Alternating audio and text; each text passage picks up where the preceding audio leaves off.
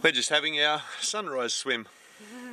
The sun's just popped the horizon and we're enjoying not being on the bottom of the food chain for a change. Well, never the bottom. Not the bottom, just not being on the top. Being on the top.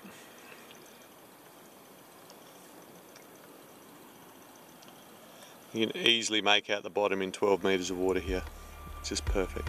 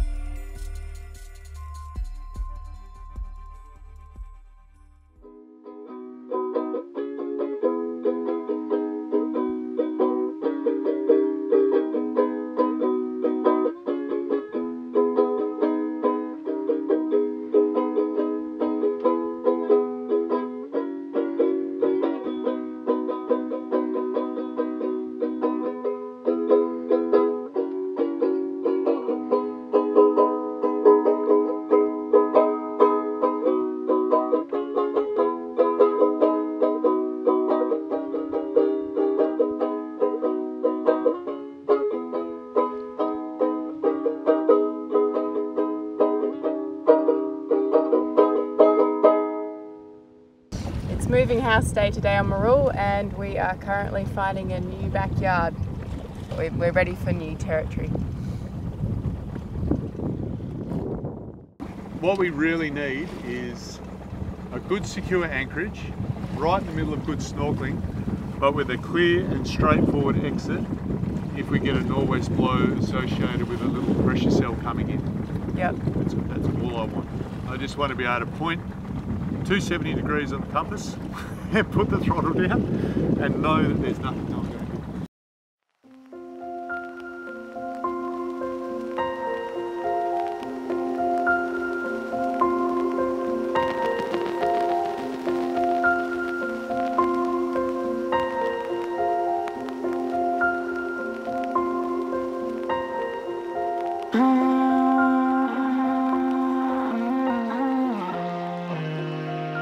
Here we see parrotfish, and they take their name from their habit of swimming with their pectoral fins like flying, their bright colours and their teeth being fused into a parrot-like beak. They feed by chewing off chunks of coral and grind it up in order to digest algae attached to it. The ground limestone passes through them, and you can see it coming out the back of them in a cloud of sand. This makes them a very important recycler of calcium carbonate for future corals.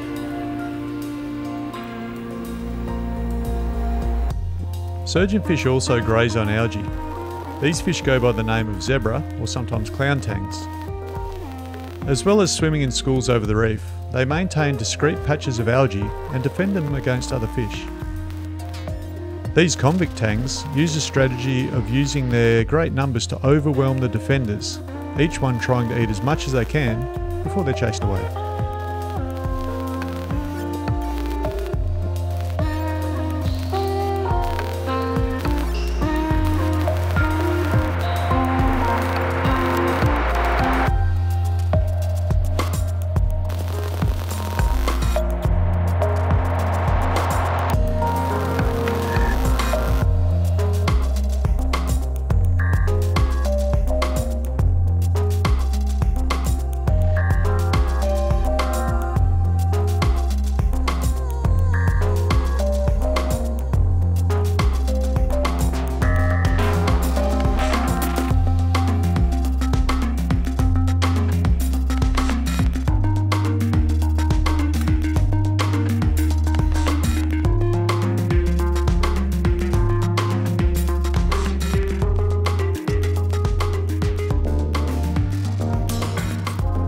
Anemone fish pairs usually consist of a dominant female and a smaller male.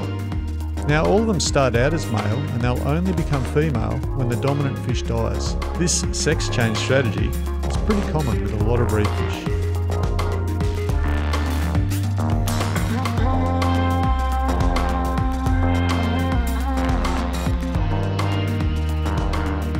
These paddletails look fairly tasty, and in other parts of Australia you can eat them no problem.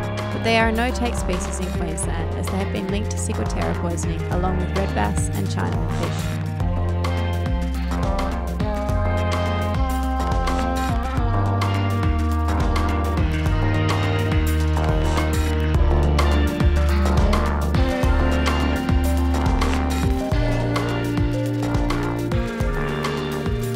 If you're in a rough neighbourhood, it can pay to have a bodyguard, even if you have to improvise, as this trumpet fish demonstrates.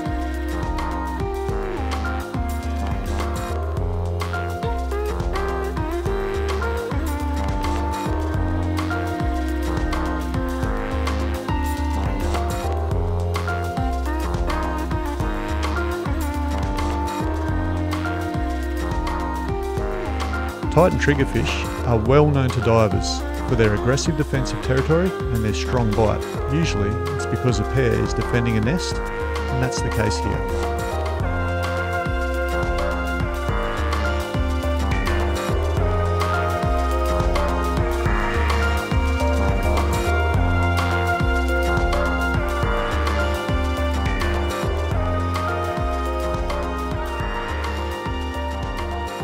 This fish is being an attentive parent, checking the nest for dead eggs and ensuring really well oxygenated water flows over the egg bundle using its fins and jaw muscles.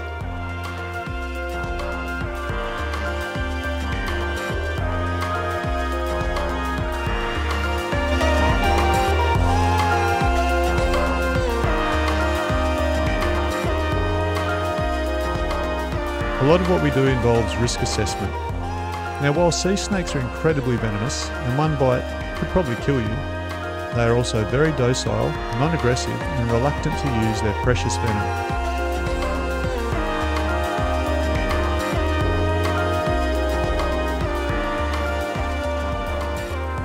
Sea snakes are very curious creatures, and if you're snorkeling and one approaches you, don't be alarmed.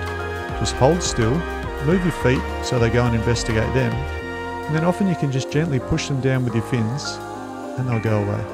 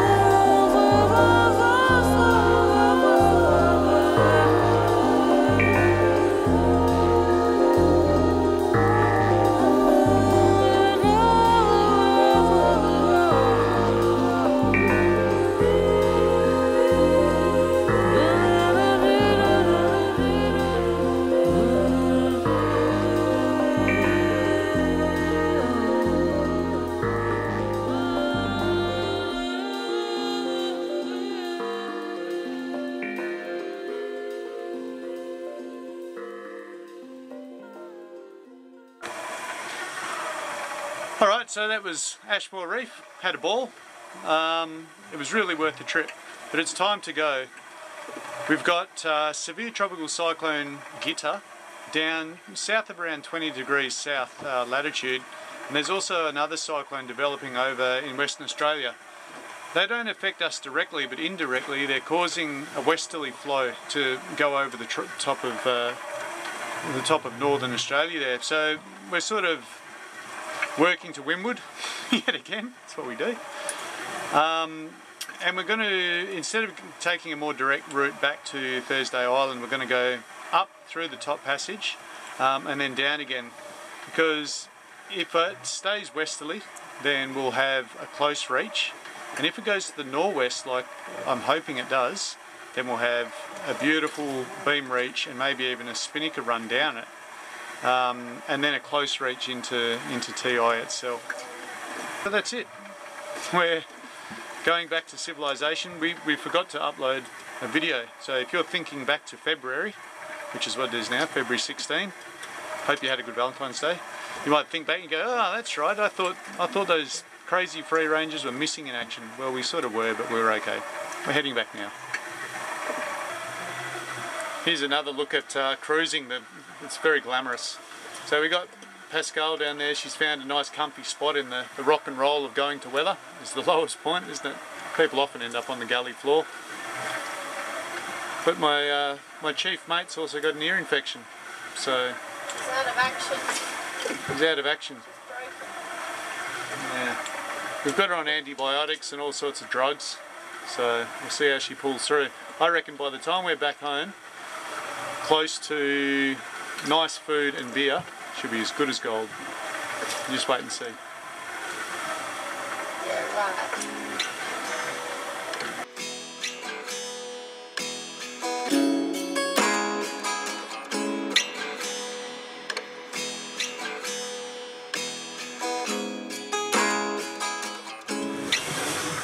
Oh, good morning. So we're on a starboard tack. So if you're new to sailing, that means the wind's coming over the right hand or starboard side of the boat. We're on a starboard tack, we're close hauled, we're just trying to clear some reefs. And then I'm going to tack around, go up and try and get into the shipping channel. Last night we had a bit of a fortuitous shift in the wind, and I was able to follow our old track through the reef and have a bit of a shortcut. Knocked about 70 miles off the overall journey actually, so that's a good result. There is a danger when you do that. If you're following a GPS track that you've laid down during the day, if your GPS has a failure, you can be stuck. We have 2, right? So the batteries and everything else like that's in good condition. So if a capacitor blew up or something like that, then we had the other GPS, and both of them have the track on there. So a little bit of a backup. But anyway, we've got 70 miles to go to get to Thursday Island. That's as the crow flies. At the moment we've got that westerly airstream that I spoke about before. I listened to the weather. They're saying a low pressure system is actually moving up, and that might shift the wind a little bit to the northwest. If that happens, then I will be cheering, because that 70 miles could easily turn into 140 miles if we got to tack the whole way. But no, it's looking alright. It's pretty settled. It's only 10 knots. If we weren't close hauled and we weren't making our apparent wind, we'd actually be going quite slow, so this isn't bad. I'm not too worried about that. We're making water. The scales will get up anytime soon. She had a bit of a night watch through the reef, so she's probably a little bit frazzled. Yeah, it's all looking pretty good. So we'll just see how the day pans out. We're hoping for that nor'wester shift. That's sailing.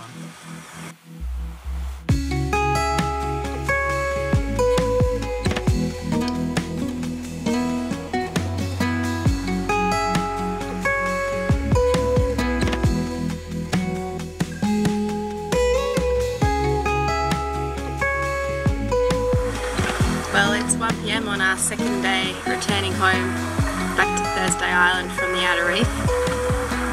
We've been going pretty well. We've got to pay a bit of attention around here because there's lots of reefs and little islands, but it's doing okay. And yeah, we're pushing, at the moment we're pushing tide. We're in the middle of the tide now. It's an ebb tide. So we've lost a lot of speed. I think we're only doing about 3 knots now. We were doing 5 knots before. We didn't have to push any tide. But that's alright. We'll be coming up to the shipping channel soon, so I'm keeping my eye out for any ships, but I haven't seen any so far. We might actually make our way down the shipping channel, because that's the tack that we need. When Troy gets up, we'll decide on that.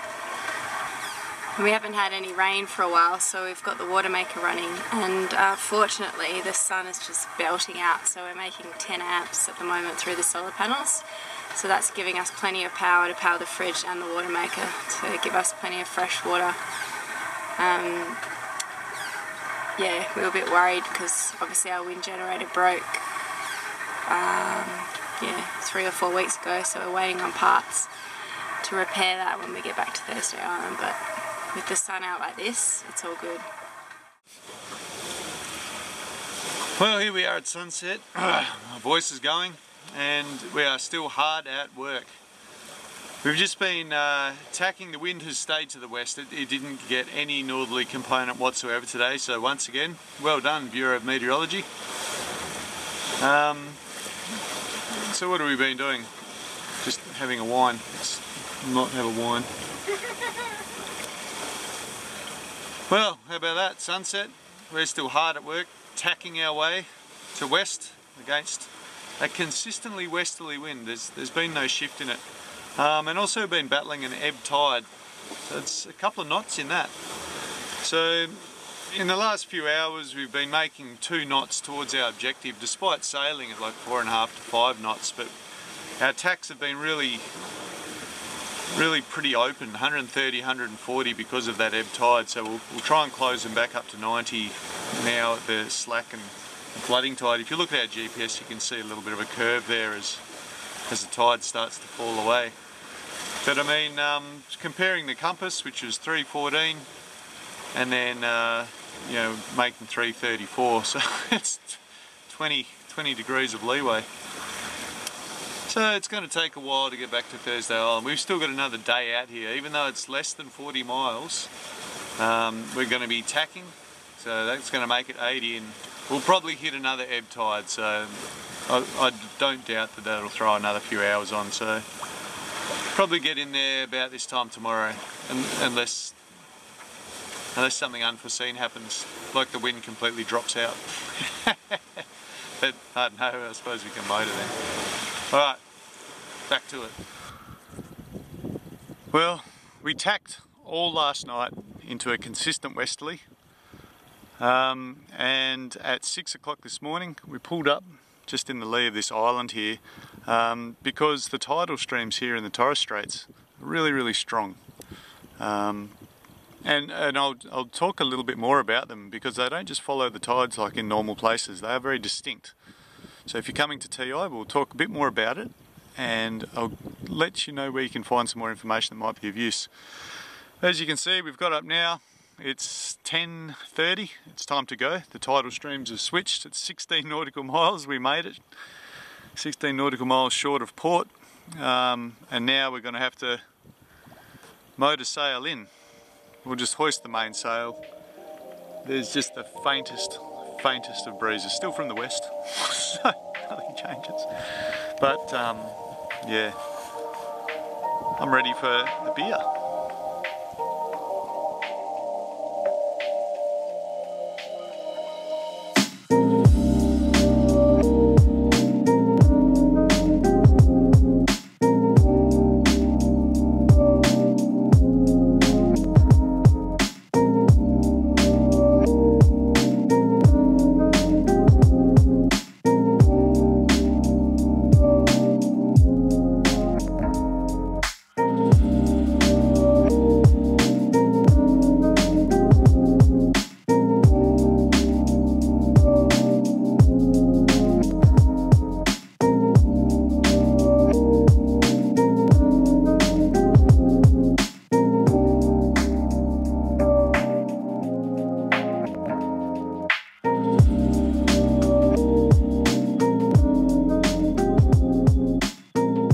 If you enjoyed this video, please click the like button because it makes YouTube more likely to recommend our channel to others. Also, don't forget to check out the description of the video because it's packed with information like where to find all the great music in this episode, links to follow us on Facebook and Instagram, as well as links to make a donation to us through PayPal or become a patron of Free Range Sailing and receive exclusive access to additional content.